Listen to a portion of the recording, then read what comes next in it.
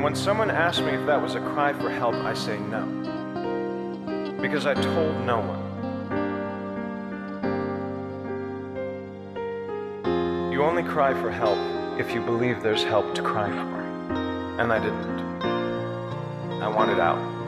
I wanted gone. Look, desensitized from birth, trying to find the truth, but I just can't feel it. I'm at the party tweaking, looking for a light, but the darkness creeps in. Why is it so hard to be grateful? Ever had a friend who turned unfaithful? Yeah, feel like a stab to the heart. That's a weak man's choice to rip it apart, you see. Like an echo from the past, getting trapped and it will last. And you come and go, and you come and you go. Look, I chose the path I've taken, no time to regret it or be mistaken. There's been rumors of this life I lead. I stopped listening to people, they tried advising me. Cause how can you know what's best for me? You wouldn't even take a trip or walk a mile for me. The truth is that my mental is complicated. Could it be that my baby food was medicated?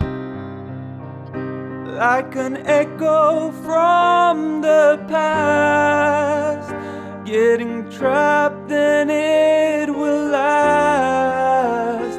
And you come and go, and you come and you go. Look, I'm gambling with emotions, it's not black and white, there's no time to lose focus. You can go to war, load a rifle and be noticed, but to take a life could destroy you, make you so less. But like, what's your value in this life you live? Are you pursuing what you want in this time we're in? Yeah? Then I'm happy for you. Would you be happy for me?